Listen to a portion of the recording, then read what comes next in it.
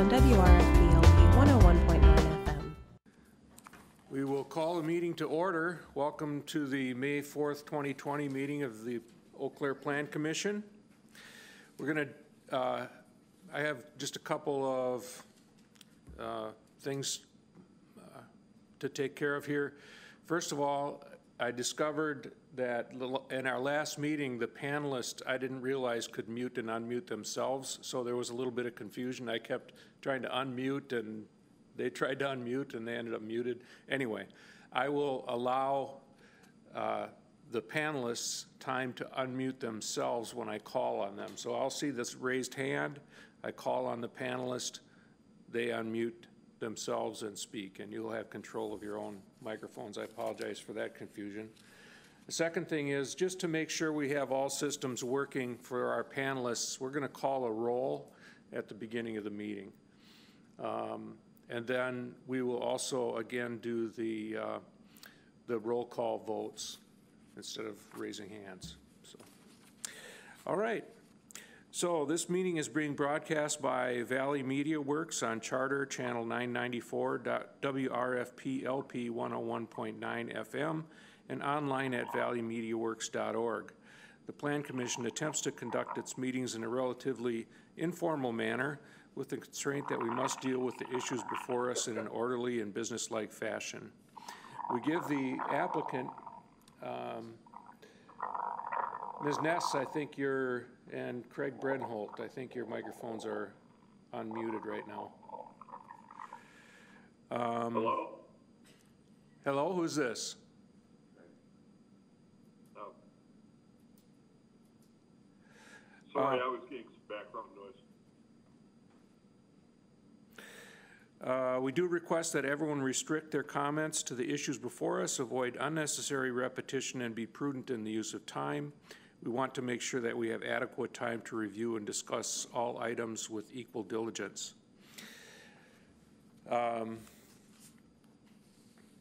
Please keep your microphones muted unless it's your turn to speak.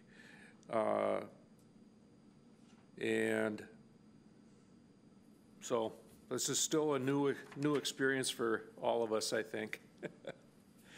We'll begin with item number 1, which is the election of officers. And Mr. Allen.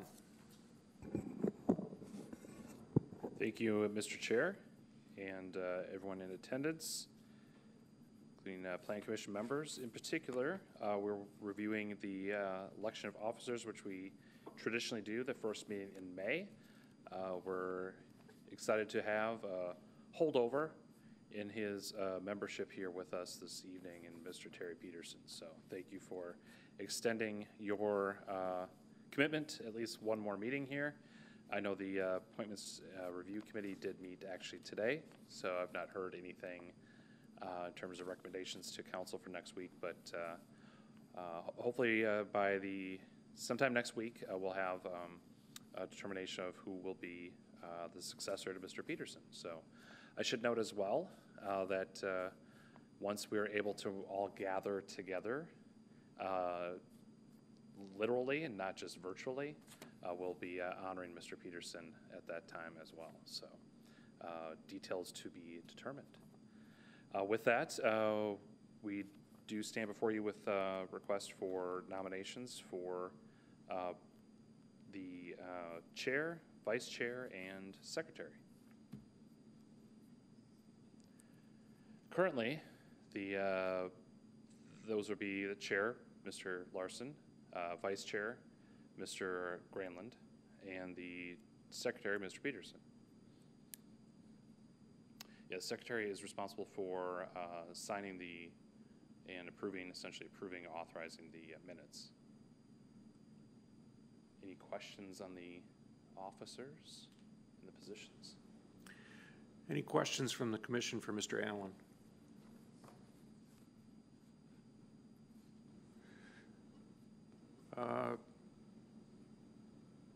Mr. Granlund, did you have a question?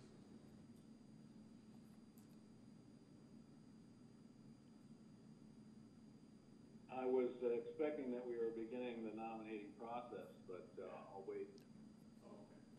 All right. Yes. If there are no questions for Mr. Allen, we will begin the nomination process, beginning with the chair. Any nominations for chairperson? Commissioner Granlund. If the current chair is willing, I would like to nominate Eric to continue as chair. I am willing. I'll second that. And then I'll see if there are any other nominations. Any other nominations for chair? And last time, any other nominations for chair? There are no other nominations. I will be happy to continue serving as chair. So we'll move on to vice chair. Do we have any nominations for vice chair? Commissioner Seymour. Thank you. I would like to nominate the current chair, Mr. Granlund, to continue, if he is willing. Mr. Granlund, do you accept the nomination? Yes, I will accept the nomination to continue.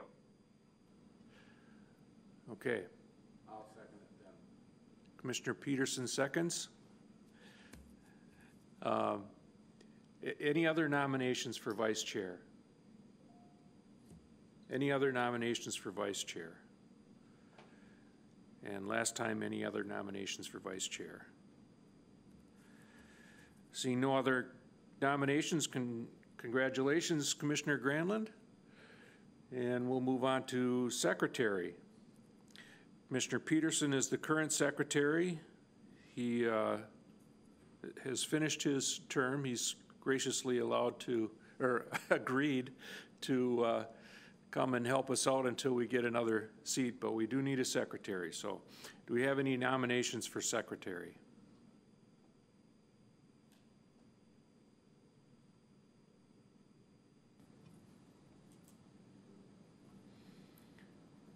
Commissioner Granlund. I would like to nominate Mr. Seymour for secretary. Thank you. Mr. Seymour, do you accept the nomination? Yes. Thank you. Mr. Peterson, would you like to second? I will second that nomination. All right. Any other nominations for secretary? Any other nominations for secretary? And last time, any other nominations for secretary? We have none. Congratulations, Commissioner Seymour. Thank you. Okay, that completes our election of officers. Commissioner Peterson. Before we get started, were you going to take a roll and see what plan commission members we have available remotely? Thank you for that reminder. I hope we're not missing anybody now that we've completed part of the meeting. I apologize for that. So we will call the roll. Commissioner Seymour. Here. Commissioner Christofferson. Here. Mr. Peterson. Here. Commissioner Brenholt. Here. Commissioner Granlund. Here. Commissioner Greggert. Here. Commissioner Wolfgram. Here. And Commissioner Obaid. Here. Well, that's a relief. Thank you for that reminder. Okay, item number 2 is a public hearing for recommendation to City Council to rezone from R1 to C3P a lot at 2113 Brackett Avenue. Mr. Allen. Thank you, Mr. Chair, and members of the commission, as well as the public in attendance. Item before you is a request to rezone property located at 2113 Brackett Avenue. As shown on the map here, item number 2, southeast portion of the map, lower right that is. Again, the request is to rezone from R1 to C3P. You can see here more specifically its relation to such landmarks as Memorial High School and South Hastings Way, again, south side of Brackett Avenue. Again, looking to rezone from R1 to C3P, as well as to adopt the general development plan with site plan for an office and storage and warehouse building. Did note here it says warehouse building, just want to clarify that in the zoning code, we are referring to storage and warehouse facilities, so a little more broadly defined in the zoning code. Here's an aerial photo, which is already a bit out of date, even though it's not quite 2 years old, or about 2 years old. The buildings or houses located on the property have been removed, so it is a vacant lot, as noted in your staff report. The area in question is just shy of 1 acre in size. Again, the property did previously include 2 single-family homes, again, within this R1 zoning district. As you know, over the years, the south side of Brackett Avenue has been subject to more and more commercial development and redevelopment. For example, to the east, to the right on the screen there, Quick Trip, to the west, to the right, Culver's Restaurant, as well as Taco John's. And again, this property more suited in the middle of the block. Again, both houses have been removed. The lot is vacant. And again, the applicant is looking to rezone to C3P to allow this commercial development. A comprehensive plan, should note, does identify this area as commercial development. The proposed building shown on the site plan would be approximately 8,945 square feet with multiple entrances for both employees and customers. Approximately just less than half of the building would be used as office, with the remaining would be that warehouse or storage with 4 individual garage doors. Brackett Avenue is to the left, so it's tilted 90 degrees here. So the north is to the left on the screen. This shows a little bit more specifically some of the layout of the building. Again, the office portion would be facing Brackett, and then moving from north to south would be 4 storage or warehouse portions of the building. The property would not be allowed any outdoor storage area unless approved by the Plan Commission. The site does provide for 17 proposed parking stalls. See a little bit more clearly here. There are 2 proposed access points on Brackett Avenue. You can see at the far west end of the property as well as the far east end. As noted in the staff report, the existing site does currently have 2 driveway entrances for those 2 former single-family residences. A pedestrian link is shown in the site plan, which would attach, or excuse me, connect to the public sidewalk along Brackett Avenue. You can see it kind of hatched in the middle of the building there. The landscape plan, don't believe we have a picture of that or drawing of that here, but it is in the packet. It does show street trees, foundation plantings. Bicycle parking is also identified and located near one of the entrances. Dumpster enclosure is also shown on the site plan. To the rear, near the storage and warehouse portion of the building. Again, the rezoning and site plan would be also reviewed by City Council at their meeting next week as well. So just kind of jumping through some of the elevation drawings here again, kind of modern industrial office kind of styling in the proposed building. You can see here, this is the top of the screen is what would be facing Brackett Avenue. Again, minus the landscaping that's not shown here. And then to the bottom is how the rear of the building would look. And more specifically, you can see there the top of the screen is how it would look to the east with those kind of garage doors. Certainly let the applicant to have an opportunity to discuss a little bit more in detail. They did provide basic narrative. Some of these types of developments or buildings frequently utilized by for contractor use, contractor storage, things of that sort. So there'd be an office component, again, along the front, along bracket, and then some, again, smaller storage associated with that business adjacent to it. It's not strictly limited to that in the zoning, but that's a common consideration for that type of use with this type of building. But again, I'll defer to the applicant to talk a little bit more about the proposed users and how this project looks moving forward. So with that, I'll stand for any questions. Thank you. Any questions for Mr. Allen from the commission? Commissioner Christopherson. Thank you, Mr. Chairman. Mr. Allen, I'm just curious, the traffic on Brackett Avenue is really uncontrolled in those 3 blocks, and it's 4 lanes. What kind of traffic do they imagine they'll be generating that might turn left out of there? Sure, it's a good question. I may defer to the applicant to answer more specifically to that, but that is certainly one item that did come up in conversations amongst staff. As you can see here, it's the easternmost driveway would most likely be suited strictly for that, ingress, egress for the storage units, the storage areas.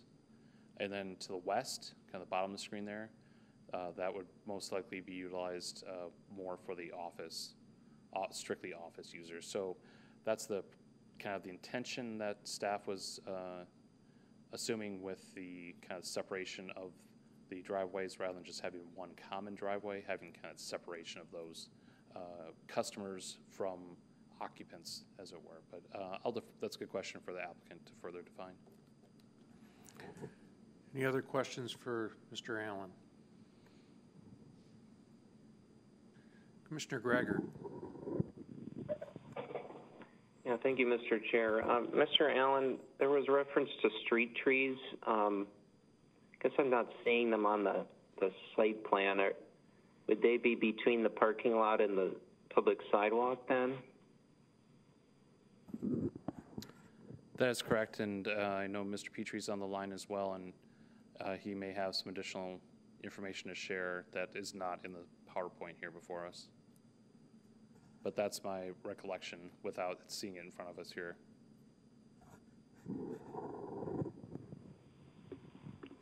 Just as a follow-up to that, there's also the property line on the east that doesn't appear to have any trees planted. There may or may not be room for it given how much space is devoted to parking, but I guess that would be part of my question maybe to the applicant as to whether trees could fit as a buffer between the businesses to the east and the property in question.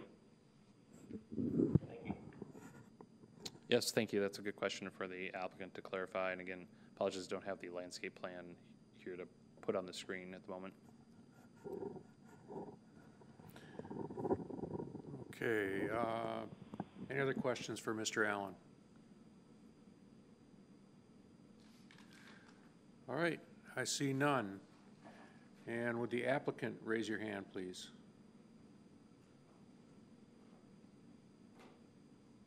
That's what I thought. All right.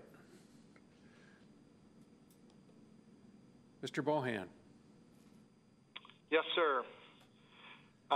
Good evening, Mr. Chair and Commission members. This is Sean Bohan at 1504 Sherwin Avenue, Eau Claire. I'm here representing the developer. I guess a couple questions to start off with about the business itself. It's for a property management company. The garage stalls, the storage is actually for the property management. It'd be storing, say, lawnmowers, snowplow trucks, that type of stuff that would be needed for taking care of their facilities. They're not looking at like renting these units out, that type of stuff. So it's all one business. And the question in regards to some of the trees and bushes, the property that's on the east side, or at least the distance between the back of curb and the property line, we'd have room for, if we wanted to put some bushes, that type of stuff. We have about 5.5, 6 feet maybe some smaller pine trees or some types of hedges and that type of stuff could fit there, but I don't know if we'd be able to end up putting, full-size trees type of thing. So, stormwater management, we are taking care of it water quality-wise. There is a regional stormwater facility that ends up being to the south that takes runoff from this site, so we will be discharging to that. But other than that, the applicant or the developer doesn't object to any of the conditions that are placed on it, and I'm here to answer any of the questions. Okay. Any questions for the applicant? Commissioner Greggert. Yeah, thank you, Mr. Chair.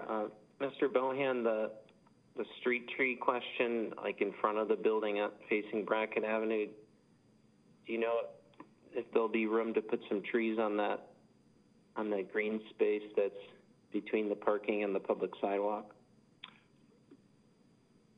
We do end up having 2 trees basically at the entrance, and there is enough room that's in there. We do have electric that goes through that easement and stuff, but we can certainly end up putting some smaller ornamental trees to fill that area. Now, we are looking at possibly saving some of the existing trees that are on the site that are shown, I think, on a couple of the sheets, particularly along the western property line. And we kind of placed in that stormwater facility around those to try to end up saving a couple of them. But out front, we can certainly end up seeing if we got a little bit more room to put some maybe where the pedestrian access is out to the sidewalk on Brackett. Okay, thank you. You're welcome. Any other questions for the Commissioner Christopherson?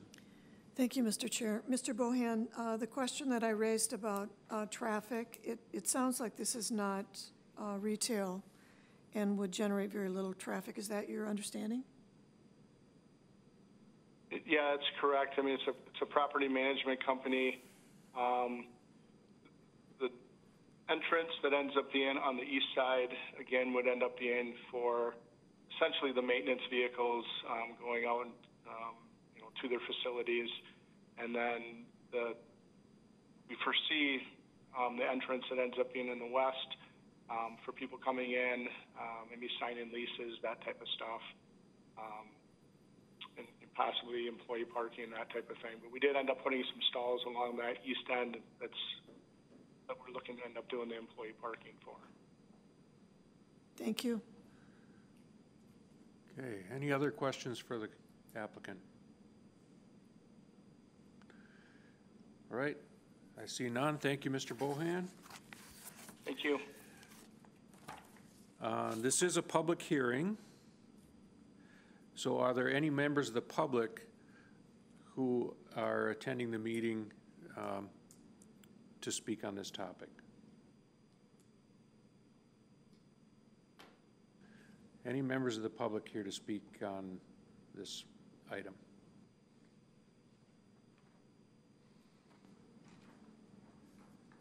All right, I see none. Mr. Bohan, if you would be kind enough to hit your hand button again so your hand is not showing. Thank you. I will see if there's a motion. Commissioner Seymour. Thank you. I move approval. Second. Commissioner Christopherson seconds. Any discussion? Commissioner Greggert. Thank you, Mr. Chair. I appreciate the use of this space. I mean, I think it's appropriate to do the rezoning.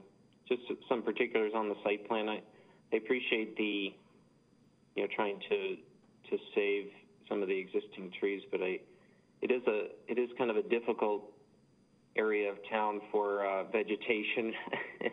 There's not a lot out there, so I'd love to see any opportunity in front of the building and to the east, some additional plantings. So I'd like to make a motion to add a condition basically to amend the proposal to add a condition that bushes be included on the east side, if possible, of the property, and some small trees, small street trees in front of the building, near the front sidewalk. Okay, is there a second for that motion? Commissioner Seymour. Thank you. I'll second that motion. Any discussion on the motion regarding trees and bushes?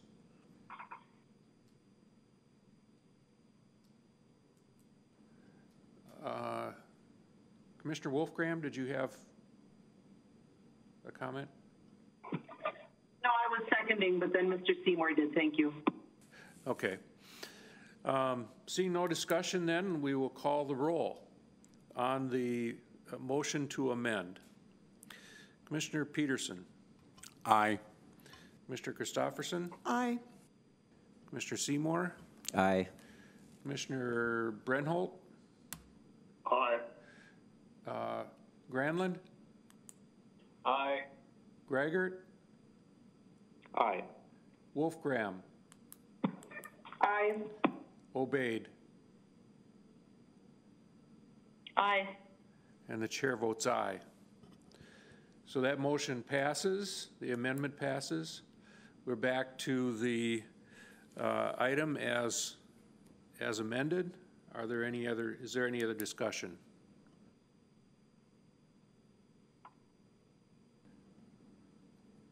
I see none. So we will call the roll. Commissioner Peterson. Aye. Christopherson. Aye. Seymour. Aye. Brenholt. Aye. Granlund. Aye. Greigert. Aye. Wolfgram. Aye. Obeyed. Aye. And the chair votes aye. That item passes. Congratulations, Mr. Bohan. Item number 3 is a public hearing for recommendation to City Council for rezoning from C2 to R3P, an area west of Jeffers Road between Prairie Lane and North Crossing. Mr. Petrie. Good evening. Thank you, Mr. Chairperson. Plan Commission members and members of the public, before you tonight is a rezoning from C2 to R3P and to adopt the general development plan for multifamily re-apartment buildings. Shown on the map is number 3 on the northwest side of the community. The property owner is currently RCU. The offer to purchase has been submitted and accepted, and they are asking for the rezoning from C2 to R3P, shown on the screen. To the north is a large vacant farm area. To the east and to the south is currently zoned R3P, and then to the west is E.O. Johnson zoned light industrial plan development. The property is approximately 2.76 acres. It's been for sale for numerous years. RCU Bank was proposing to build a branch there, but they have backed out of those plans. It's been for sale for numerous years. Comprehensive plan shows it as potential commercial along with medium to high density housing similar to the east and to the south. So before you tonight is just the rezoning with general development plan. In your packet there is a narrative explaining this proposal. As shown on the screen, you can see the land is vacant. Across the street is vacant as well, and then you see E.O. Johnson to the west, and the multifamily and the Holiday Station to the south, along with the North Crossing, and then Jeffers Road to the east. The city actually owns the corner lot of North Crossing and Jeffers Road on the northeast side, and then you see the multifamily as you approach Jeffers Road going northbound. So before you this evening, again, the proposal would be for to continue with one lot, 3 8-unit multifamily buildings with a mixture of, shown on the screen, with a mixture of 2 to 3 bedroom units. Each of the units would have a 2-car garage. The applicant is going to do this in phases. Potentially, if this gets approved, they will have to come back at a later date to do a final site plan, and that would just be reviewed by this commission at a later date. The city council will review this application next week, Monday. Again, the comprehensive plan notes it as a mixture of commercial along with high-density, medium-density residential. One of the concerns that staff had going past the site, and when I visited the site, put the sign out there, is the highway noise from the North Crossing, Highway 312. There is a concern with that. There's been some conversation between staff and Plan Commission members to consider how do you reduce the noise level along the North Crossing. Now, there is a controlled intersection at Jeffers Road and North Crossing, but the volume of traffic and the amount of traffic and the noise of that traffic does add quite a bit of noise to the site. The site does show one access point from Prairie Lane to the driveways for each of the buildings, and then they do a wraparound of the parking through each of them with the attached garages as their concept plan. They are showing some kind of buffering between the building, or from the property line and the buildings and then the driveway. Not 100% sure what the dimensions is there. There has been conversation about a berm potentially being added. That should be discussed this evening. Within their narrative as well, they have described the site and the details. Again, the final site plan would have to come back to the Plan Commission at a later date. The in-year report too is the concept grading and drainage that would need to be reviewed by the DOT at a future date, along with public utilities, traffic, and transit. With that being said, Mr. Allen and myself are available for questions this evening. Okay, any questions from the commission for staff?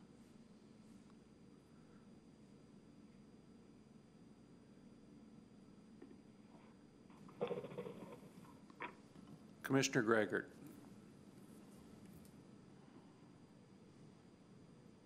Thank you, Mr. Chair. Mr. Petrie, I guess my main concern is the noise from the traffic as well. I actually recently rode my bicycle on the North Crossing a little bit because I had to make a connection relatively quickly, but so I can't really imagine living there. But I guess my question would be if there's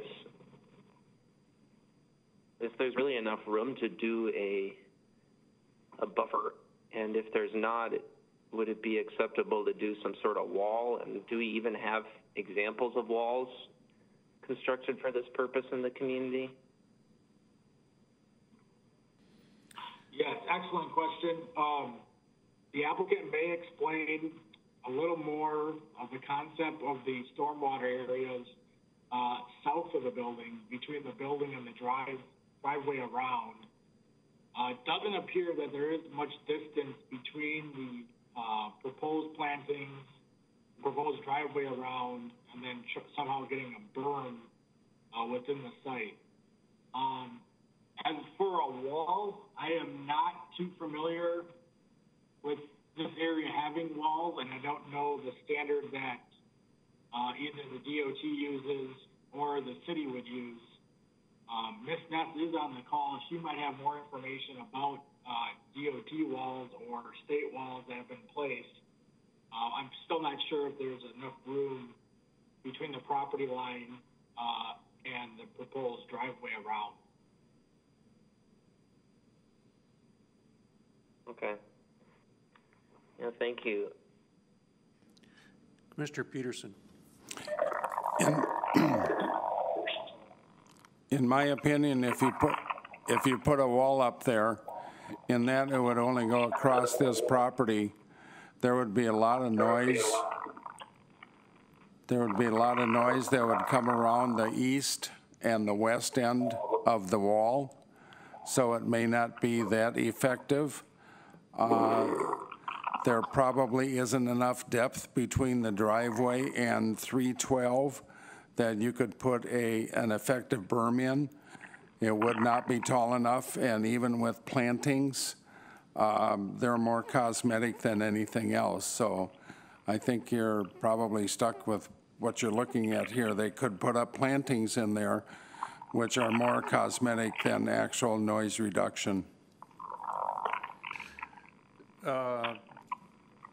Ms. Ness, did you need to add something, or your microphone? Mr. Peterson, then also just note that the location of these homes, the proposed homes, are very similar to the location of the homes that are located Ms. Ness? east of Jeffersville, in relationship to the North Crossing in distance-wise. Ms. Ness, we couldn't really understand you. I'm not sure what's happening, but it's real garbled. Can you hear me better now? Well, we could make it out, but maybe move your head back a little bit from the microphone.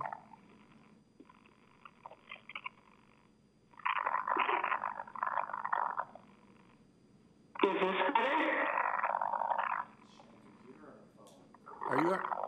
Are you on a computer or a phone? I could call in.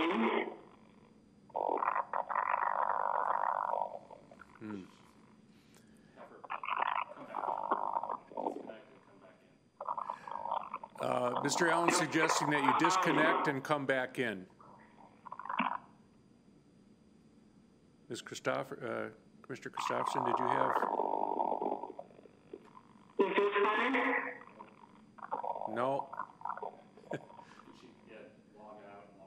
Just log out and then log back in, Mr. Allen suggests. Okay, will do.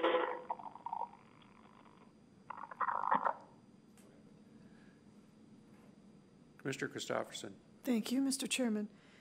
I'm going to just wonder out loud because at what point would the applicant have to give a drawing to indicate that suitable sound barriers are feasible? Would that be after this vote? And would they be somehow dependent on one another? This vote and...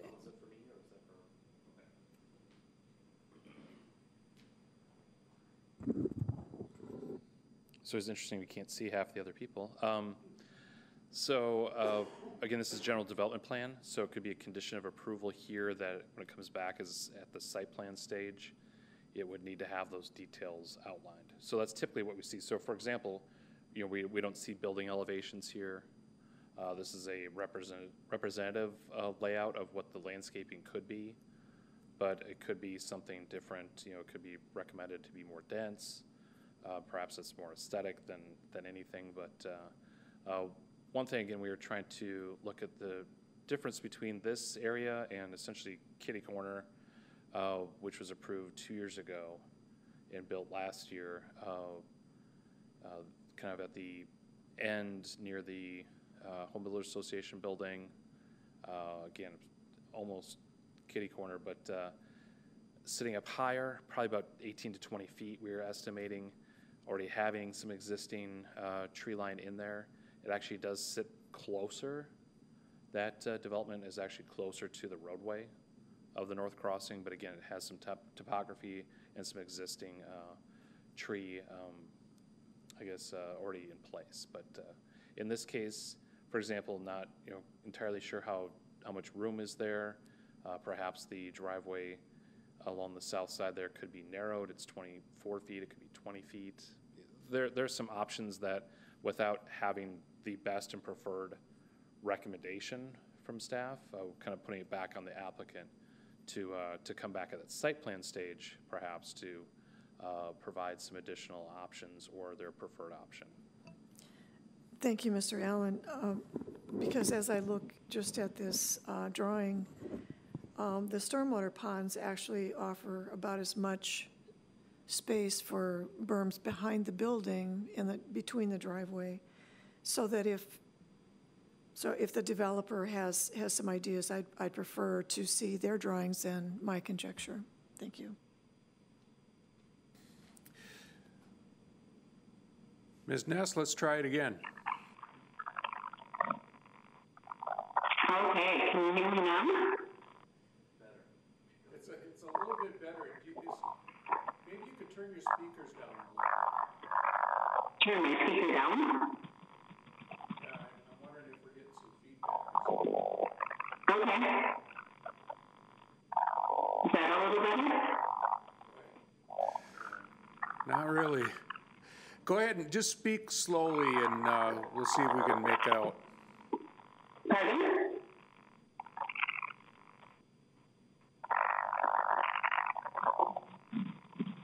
So I guess what I was going to say was that I agree with Mr. Peterson about the wall, and that the buildings, similar to what Mr. Allen was discussing, the location of those are approximately the same distance away from the North Crossing as the multifamily homes along Van Ness Parkway. So the distance is about the same from the proposed multifamily buildings as the multifamily buildings on Van Ness Parkway. There is more of a tree buffer along Van Ness Parkway behind the buildings.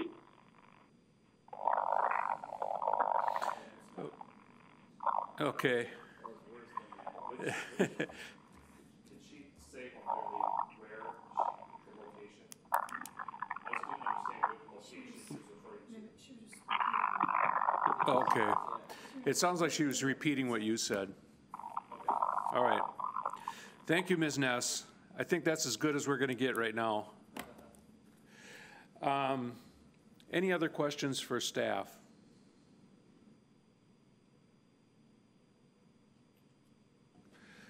Commissioner Gregor.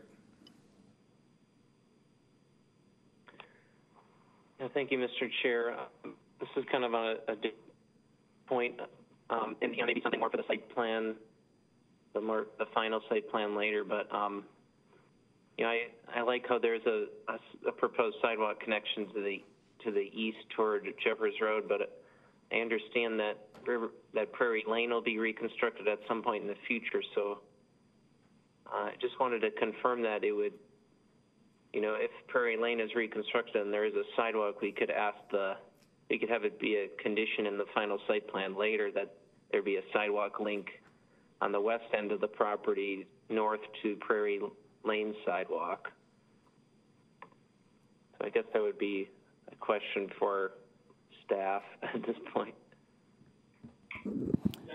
Mr. That could be added as a condition. If that was ever reconstructed, the owner would have to connect that sidewalk to Prairie Lane. Now they are showing, just so you're aware, on the eastern end of the property, they are showing a potential sidewalk connection with a little turnaround for emergency personnel on the future of Jeffers Road when that's reconstructed at a future date as well. Thank you, I Mr. guess as a follow-up to that, do we know when Jeffers Road is going to be reconstructed? Yeah, excellent question as well. My understanding is that is scheduled for 2021.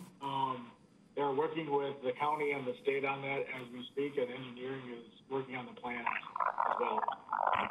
If I could add real quickly to that, and to kind of fill in for Ms. Ness, she did state to me kind of end of the day that Jeffers Road has been delayed to 2022 rather than 2021, and that has to do with some of the purchasing of the right-of-way. So again, it's still kind of going through the progression, but would be probably 2 years out before the Jeffers Road sidewalk would be considered. All right. All right, thanks. Any other questions for staff? All right. And if the applicant is here, please raise your hand.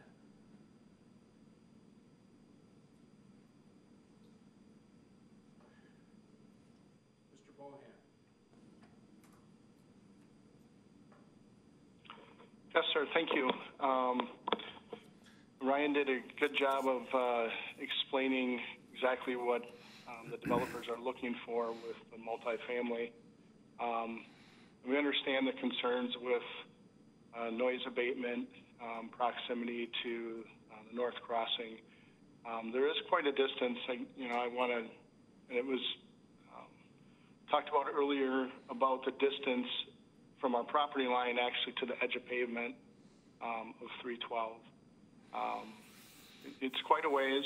I know that it's still going to end up having the noise, and we're hoping to end up using more of a vegetation and stuff like that to be able to knock down that noise. We'll certainly try to, during the site plan phase of this, that we'll certainly try to move that access road as far to the north as possible to be able to give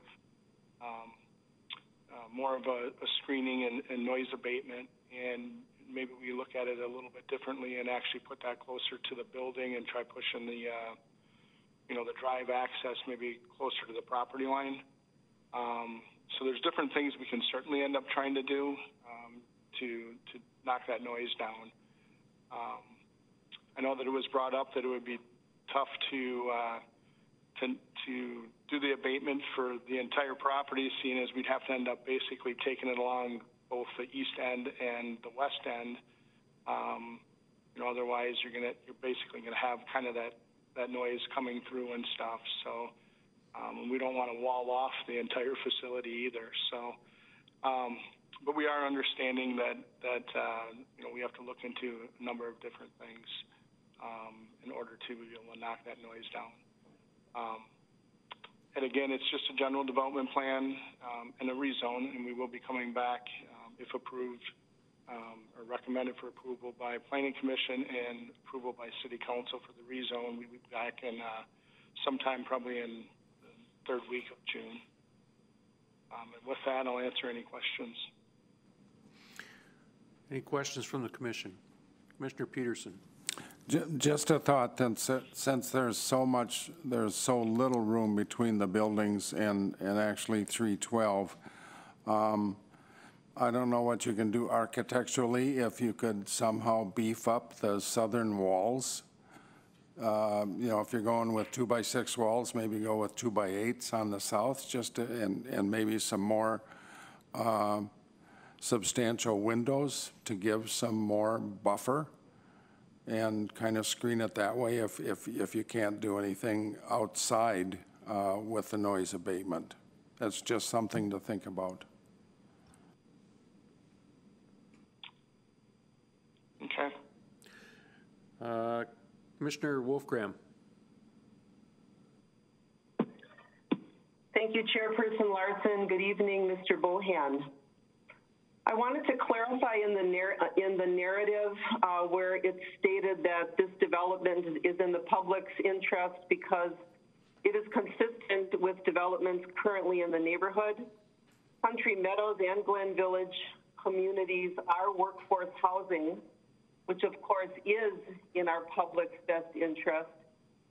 So when I investigated those rents, they're approximately about $950, less than $1,000 for a 3-bedroom, less than $800 for a 2-bedroom, which is very consistent with workforce housing. So that's approximately 50 to 70% of our average median income. So I just wanted to know if the developer then is planning on rents consistent with this workforce housing in those two communities. I would have to end up deferring that to the developers. We can certainly pass that information on when we come back, hopefully at the site plan stage, but we'll certainly talk with them about the workforce housing and at least the range in the rents. So I appreciate that, and that would just be verifying clarifying what you already have in your narrative, which is what I was clarifying. Thank you. Sure. Thank you. Any other questions for the applicant? I have one, Mr. Bohan. On the site plan, or on the drawing here, it shows that this service road sort of that goes along the south side of the development. I'm sure there's a simple answer to my question, but is there a reason we couldn't just have, you've got 1, 2, 3, 4 parking lots here.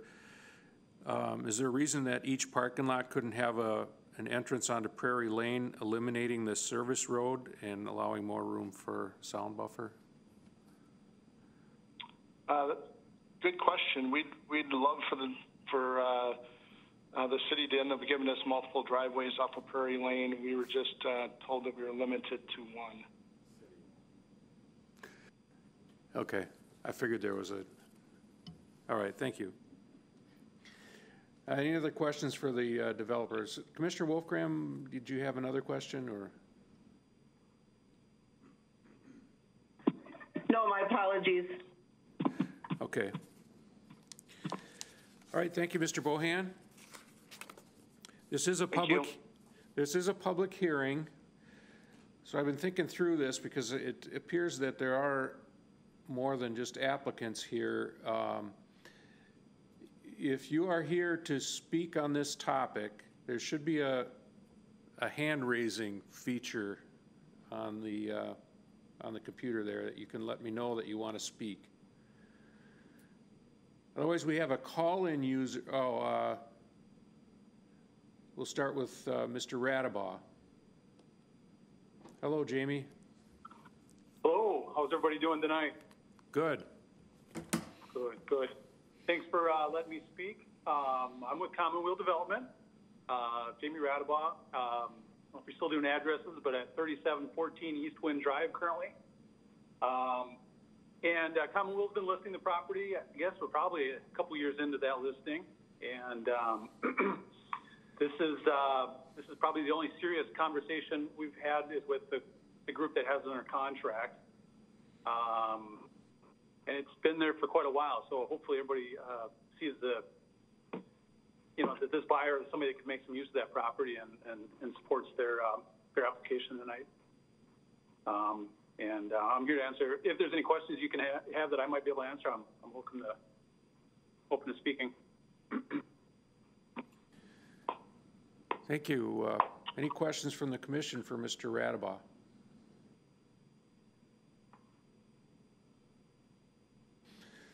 It looks like we don't have any. Thank you. You bet. Thanks a lot. And any other members who are signed in by computer, or any other members of the public who are signed in by computer and wish to speak on this, you can raise your hand. I'm going to check with call-in user number 5 since that person doesn't have the ability to raise their hand.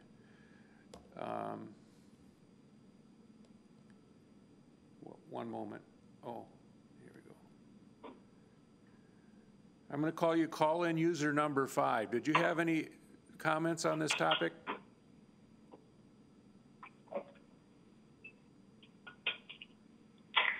Someone calling in on the phone? Okay, we'll move on.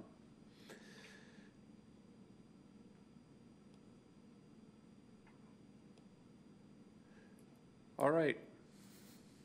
So we will see if there's a motion. Mr. Seymour. Thank you. I move for approval of the rezoning request. And Commissioner Christopherson. I would second that. All right. Any discussion on this rezoning?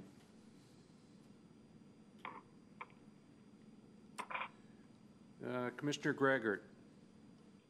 Yeah, thank you, Mr. Chair. I am a bit concerned about not being able to find a reasonable solution to abate the noise, but I think I'm willing to, let them get to the next step and see what they can show us when we get down to the final site plan. So I'd be I'd be willing to support this at this juncture, and keeping in mind that in the future I may have some amendments, particularly with the Prairie Lane connection for sidewalk, but I would do that at a later time. Thank you. Mr. Brenholt, you're unmuted, but your hand isn't raised. Did you have something to say? No, I was just getting ready for the vote. Okay. Mr. Christofferson. Thank you, Mr. Chairman. I just want to, as challenging as this is, express some appreciation for the proposal on this property that has been vacant, because it is where we really want infill, and I think I'm interested in hearing what the developer will come back with. Okay.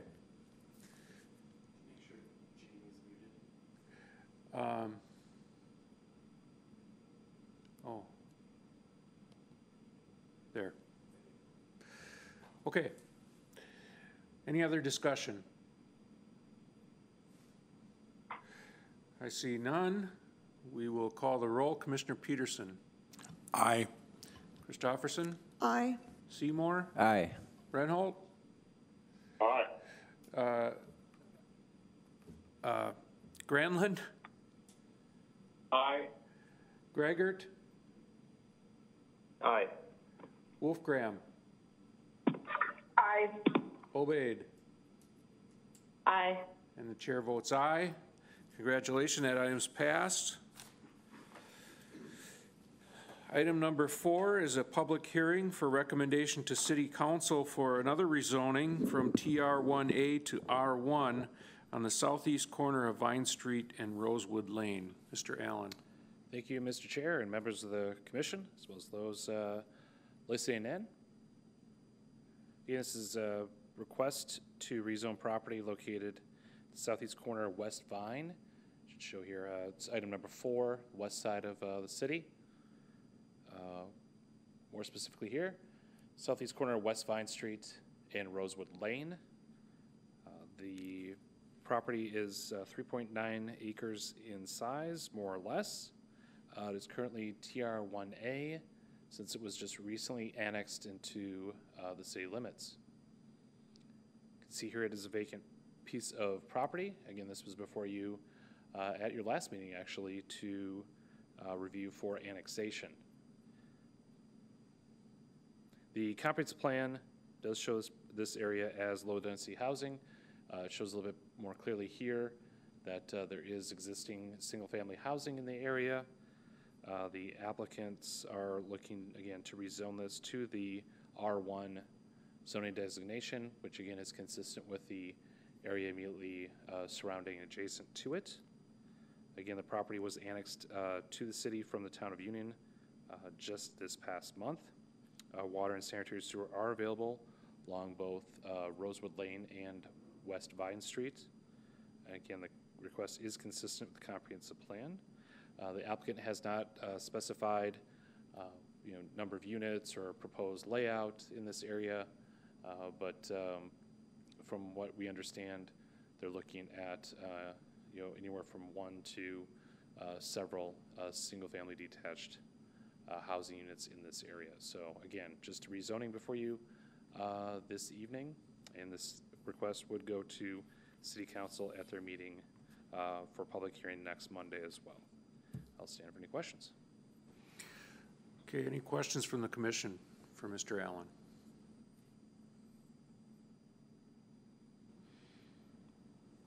I see none. Thank you. Thank you.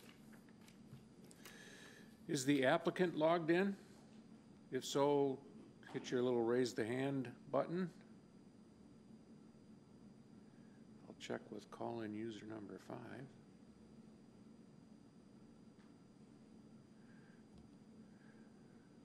We have one person calling in by telephone, but I can't tell their name. Were you here to speak on this rezone?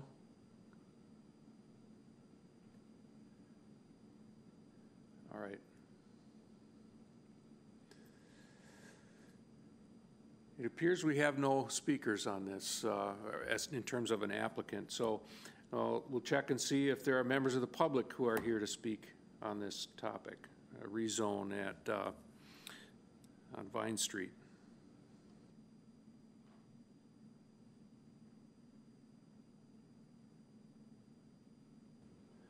I believe we do not. So I'll see if there's a motion on the commission. Commissioner Peterson. I'll make a motion to rezone it to R1. Is there a, Commissioner Granlund?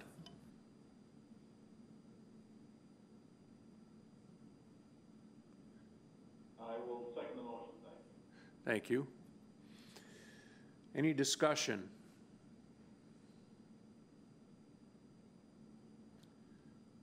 Mr. Granlund, did you have a comment?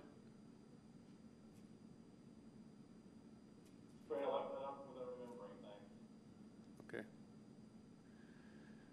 No discussion, we will call the roll. Commissioner Peterson. Aye. Christofferson. Aye.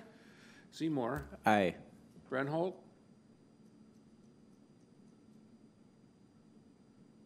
Commissioner Brenholt. Aye. Granlund. Aye. Gregert. Aye. Wolf Graham. Aye. And Obaid. Aye. Chair votes aye. That item passes. Item number 5 is a public hearing for approval by the Plan Commission for a conditional use permit for off-street parking in the 100 block of Chippewa Street. Mr. Petrie. Thank you, Mr. Chairperson, and members of the commission and members of the public. Number 5 is located just north of Water Street on the 100 block of Chippewa Street. This evening is for a conditional use permit for off-street parking located at 319 2nd Avenue, along with the redevelopment of the 100 block of Chippewa Street. The applicant is Advanced Engineering Concepts. The property owner is Investment Realty. On the map is showing the conditional use permit part of the proposal, and then also the map radius showing the 300 feet of the that have been notified for the public hearing. This is a two-part public hearing and site plan approval this evening. The entire area is zoned RM. Along this block, to the south is the university parking lot. To the east and west is also, and to the north is also an RM. So within the historic Randall Park Neighborhood Association, and they have supported the redevelopment of the 100 block. The three site plans that are shown on the map. 2 of them are 6 units for 24 bedrooms, and then there's a duplex in the middle of them for 8 bedrooms each. Again, the property is zoned RM. That's not changing in this situation. What is changing is the redevelopment of the structures that are on the site. So I'll start on the northeast corner of 2nd Avenue and Chippewa Street. That part of this proposal has the conditional use. The reason being is because on the north side of the alley does show additional parking stalls to allow for this redevelopment to occur. Again, this is a 6-unit, 24 bedrooms proposed by the applicant. The parking is on both sides of the alley, different than the eastern proposal where they're proposing along the western part of the alley and the southern part of the alley. And then for the duplex, they're proposing just on the back of the south side of the alley. The entire redevelopment isn't within the floodplain, as I will note. The fill plan does need to be reviewed by the city and FEMA at a later date. Going through the site plan now, this is the one that Mr. Allen's going through. Shows landscape plans, pedestrian connections, sidewalks around the entire buildings, multiple accesses to the sidewalk along Chippewa Street. They are showing foundation plantings around the building as well. This is similar to the redevelopment of the 200 block of Chippewa Street to the west of here that this commission reviewed about 4 years ago now. And most recently, a duplex was built there last year. With that all being said, the two 16 buildings are proposed and as shown on the elevation. They're similar in size, similar in density. They're the exact same density and the exact same square footage. duplex is just mixing them up. There's the elevation showing, and then the duplex is the one-story with the low-ground basement for the other bedrooms, and then it has the dormer on top.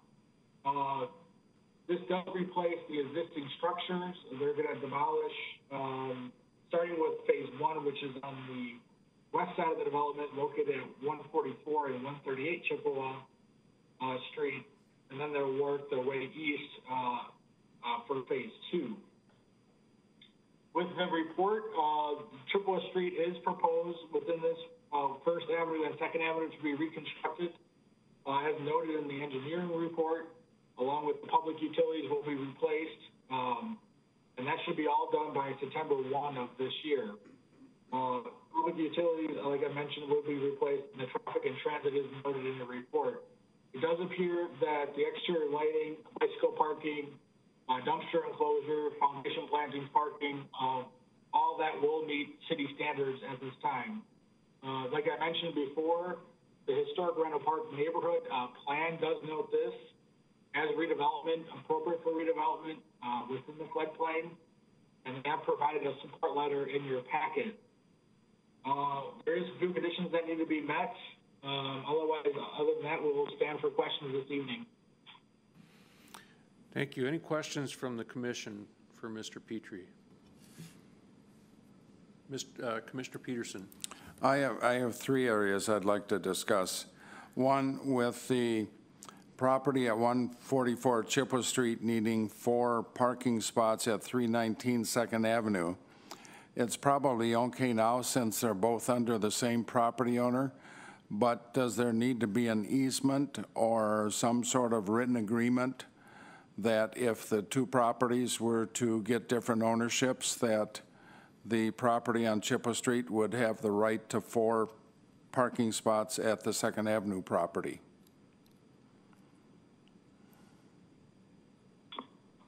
With this conditional use permit, the commission can add an easement or an agreement. It's up to the commission this evening. I would really like to see that, just in case, you know, for some reason, let's say they sell off the property at 319 Second Avenue. That way the property at 144 Chippewa Street still has a right to 4 parking stalls on the north property. So I would like to see that added.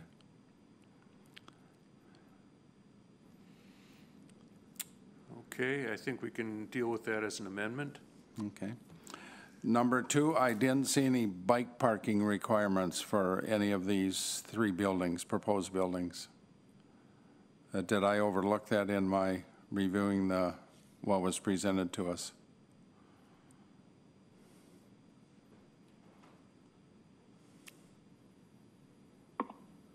I believe it's showing on the site plan. I can't see it on the screen, but I do know that they mentioned it in their narrative. I do believe it is consistent with the requirements. Okay. Maybe Mr. Allen can clarify 100% on the site plan, though.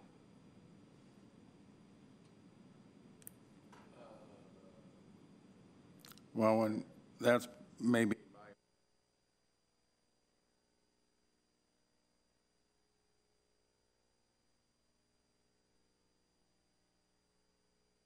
that answer till the applicant gets on? That'd be good to clarify that. We did state in the staff report that bicycle parking is provided. I just am having a hard time showing exactly where that's located, though. Okay.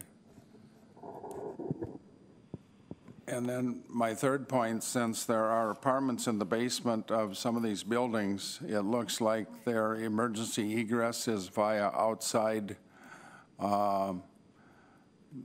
windows. And I'm just wondering if there's any city requirement for keeping those clear of snow and the like, because I would think snow would tend to drift in there, and if there is an emergency, it'd be nice to have those windows available for egress. Excellent question, Mr. Peterson. I know on the 200 block, they have the same window wells, and they have a similar duplex. The applicant might know if they do remove the snow. I don't believe there's any ordinance for the city standards that we have, but the applicant may clarify how their rentals, they clear it of the ice and snow during the winter months. Okay, thank you. We'll wait for their answer then. Thank you. Mr. Gregor. Yeah, thank you, Mr. Chair. Just my question is about the alleys to the north and east of here.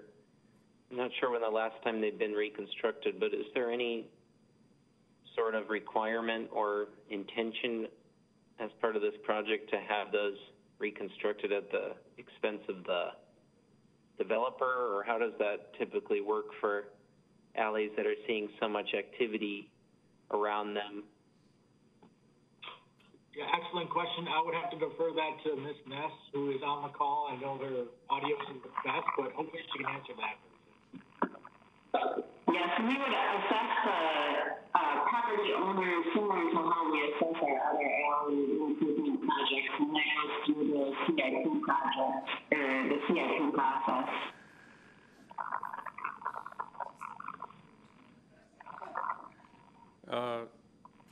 Mr. Gregor, does that answer your question? I think I got the gist of it. It'll just come up as a CIP project later that'll be assessed in a typical way. I guess sort of as a follow-up question to that, actually, the city owns the park space to the east of the east alley.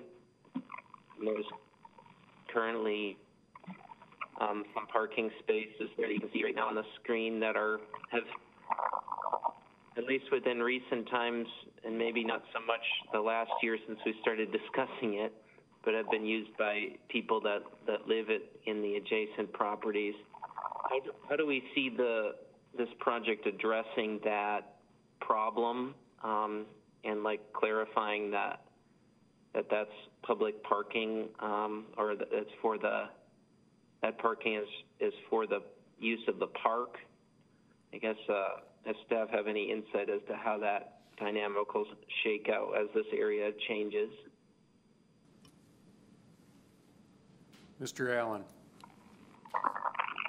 If you guys can understand me, I can attempt to answer this question as well, Mr. Gregor.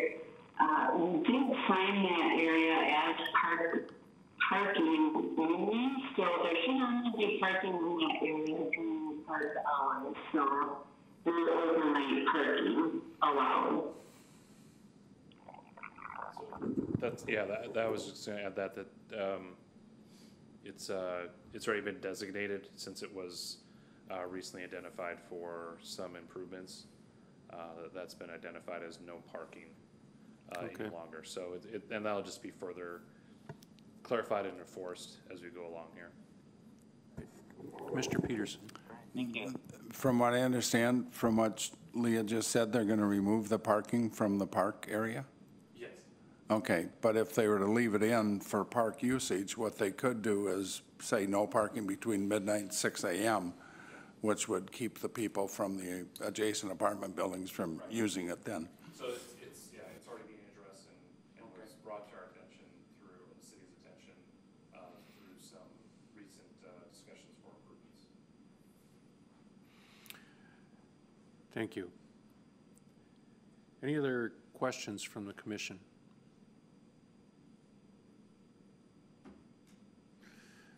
All right. Is the applicant logged in? Mr. Miller? Oh.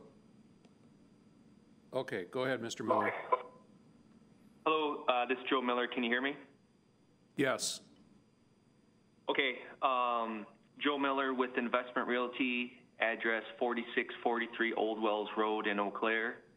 Our company is looking at doing the redevelopment on the 100 block of Chipwood Street, and I would be happy to answer any type of questions the Planning Commission may have. Thank you. Any questions from the commission? Commissioner Seymour. Thank you. Mr. Miller, I tend to remember from the Randall Park neighborhood meeting regarding this project that Did you mention that the parking across the alley was somehow, you had some system in place to make sure that that would remain so? Do you recall that? I did talk about parking a little bit. Are you referring to the sixplex on the corner of Chippewa and Second and the parking behind that? Yes. Do you have a? Okay. Is there an easement agreement already in place for that, or how are you going to handle that? Yeah, we do not have an easement in place now, but I had previously talked with Ryan from the city staff about an easement, and we have no problem putting an easement in place between the new sixplex and 319 Second Avenue in the event that one of those properties were sold, that parking would remain in place for the sixplex.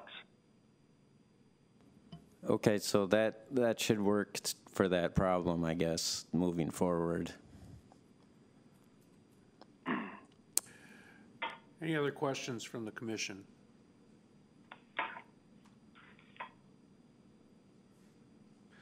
I see none. Thank you, Mr. Miller. May I touch on just a couple things? Yes, please.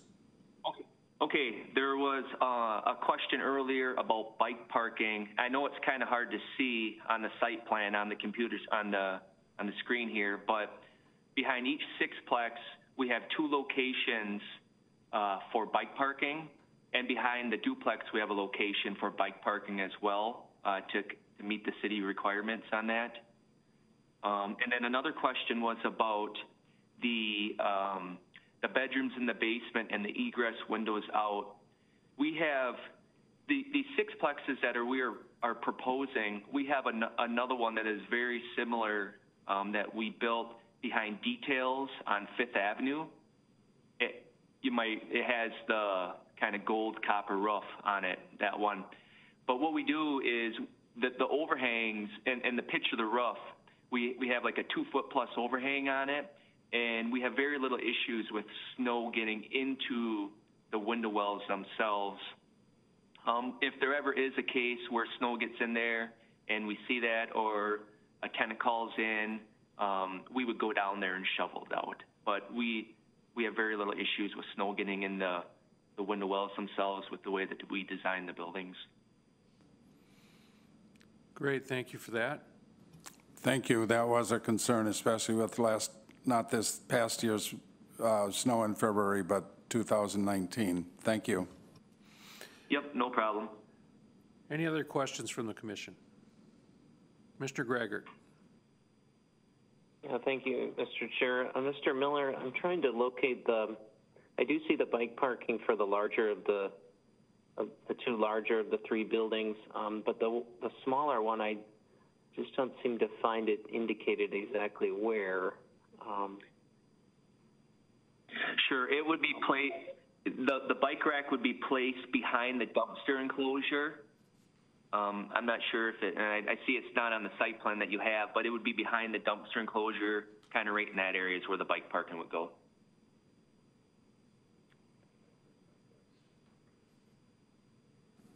I guess like south of the dumpster enclosure? Yes, that's correct. Okay, thank you. Yep. All right, any other questions from the commission? All right, I see none. Thank you, Mr. Miller. Yep, thank you. And this is a public hearing. So are there any members of the public who came to speak here on this topic? I'm starting to get a feeling that I'm not understanding what call-in number 5 is, but I'm going to check one more time just because I don't want somebody to miss an opportunity to speak. If you're calling in by telephone, could you, do you have any comments? All right. Let's see. There's that. Okay, is there a motion on the commission for this item? Mr. Peterson. I'll make a motion for approval of the off-street park plan off-street parking and approve a site plan with the requirement that they provide an easement for those 4 parking spots on the 319 Second Avenue property. Perfect. Is there a second? Commissioner Seymour. Thank you. Second. Any discussion on this item?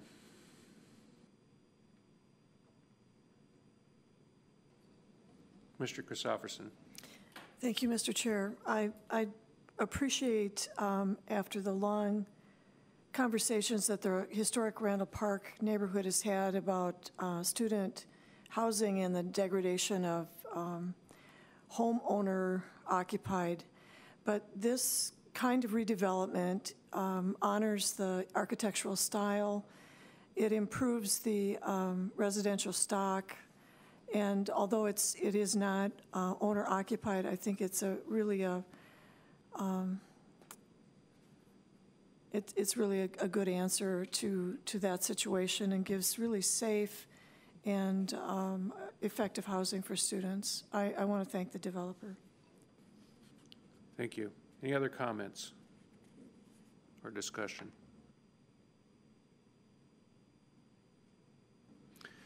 I see none. We will call the roll. Commissioner Peterson. Aye. Christopherson. Aye. Seymour. Aye. Brenholt. Aye. Granlund. Aye. Gregert. Aye. Wolfgram. Aye. Obaid.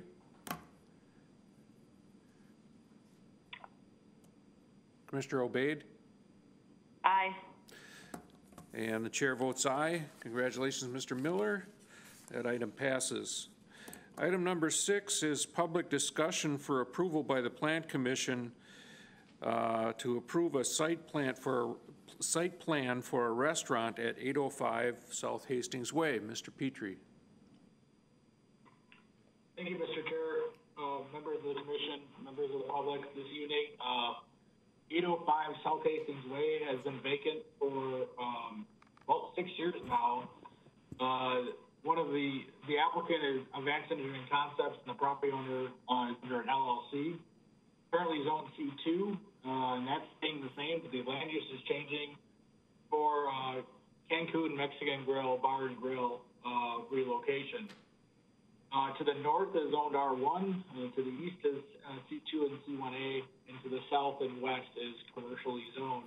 The parcel is approximately 1 acre in size. This evening is to review the site plan that's proposed for the new restaurant. This used to be a restaurant. Some of you may remember it back in the early, or it was demoed in 2013. This commission did approve Discount Tire Store in November of 2014. However, that was never built, and the site has remained vacant since then. So this evening's proposal, here's an aerial photograph showing the vacant site on the screen. Hastings Way is to the west. Cancun Mexican Grill is proposing a 6,500 square foot restaurant with 188 seats, along with an outdoor patio area. With the parking around it, the main entrance will be shown to the west, facing Hastings Way. The site plan does show 64 stalls. The required parking would be 62 stalls. There's 2 access points, one from Sherwood Avenue to the south, and then one to the north on Altoona Avenue. Staff is recommending the northern driveway to be reduced down to 24 feet wide. The reason being is because most of the, across the street from Altoona Avenue, most of them are single-family residential homes. As you've seen on the screen here, now, we would remind everyone, Altoona Avenue, you can take a right and a left out onto Hastings Way. Sherwood Avenue, you can only take a right. It's a right in, right out. There's a median in along Hastings Way, so the customers and clients and employees entering this site would have to take a right and go northbound along Hastings Way. If they do exit out of Altoona Avenue, you can take a right or a left for their customers and employees. The building elevations are shown. It is a Spanish architecture feature for the new commercial building. as shown here. The main entrance, which is the west elevation, does show the two doors entering in. There is a door on the north elevation that my understanding would be for emergency or emergency only.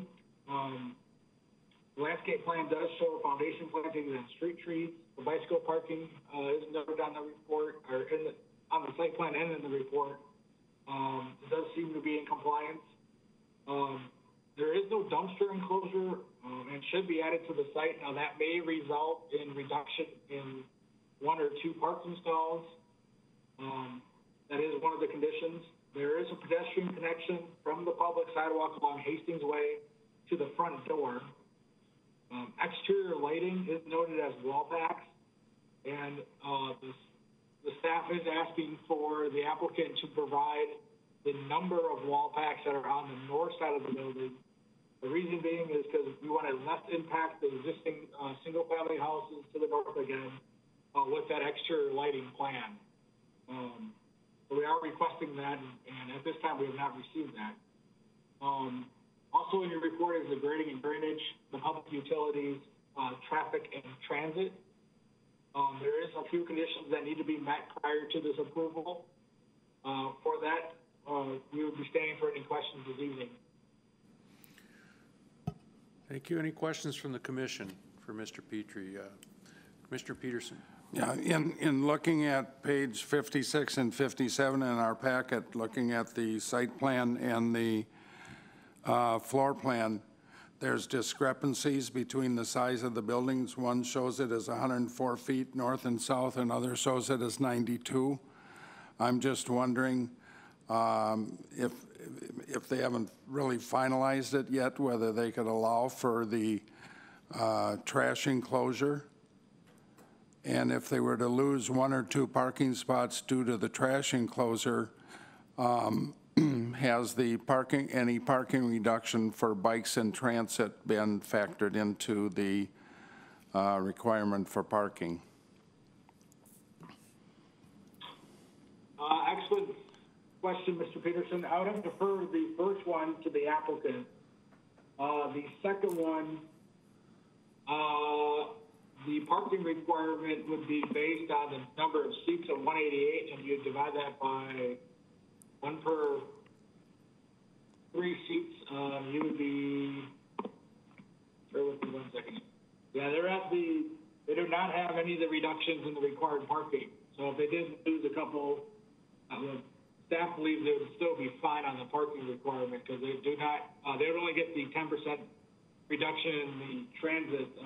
This is not zone central business or CBD zoning, so they would not get the 5% additional parking for bicycle parking. Okay, thank you. Any other questions from the commission? Oh, any other questions from the commission? Mr. Greggert. Thank you, Mr. Chair. Mr. Petrie, I was wondering about the Altoona Avenue side of the property, the north side. I see that there's no existing sidewalk there, and there's not one proposed either. If we were to require the inclusion of one, do you think it would have to be a back of curb, or do you think it could actually have a boulevard like you can see on the western end of Altoona Avenue on the western side of Hastings Way? Excellent question, Mr. Grigert. I'm not 100% sure. Typically with site plans, the commission can require it, but usually it's done with the CIP projects and the reconstruction of Altoona Avenue. The engineering staff would review it and look at where the sidewalk would go.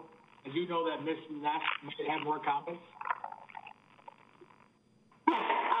There would be room on Altoona Avenue to lower the sidewalk on the side, and from looking at the street width, I believe there would be room for a boulevard as well. It would not have to be at that curb.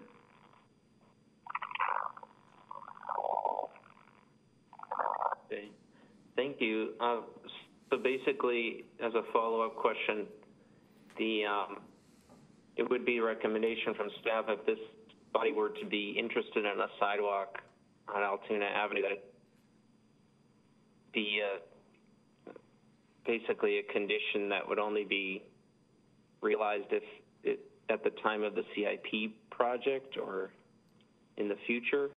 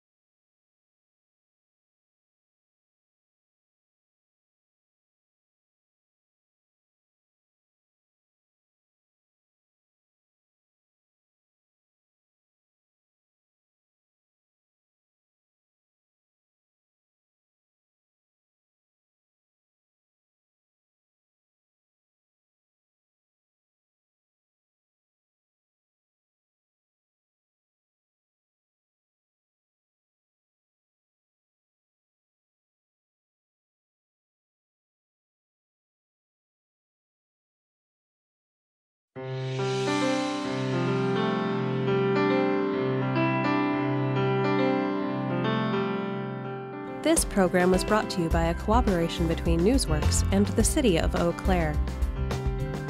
A transcript of this meeting is available for the hearing impaired. It will be available within 7 days of this telecast.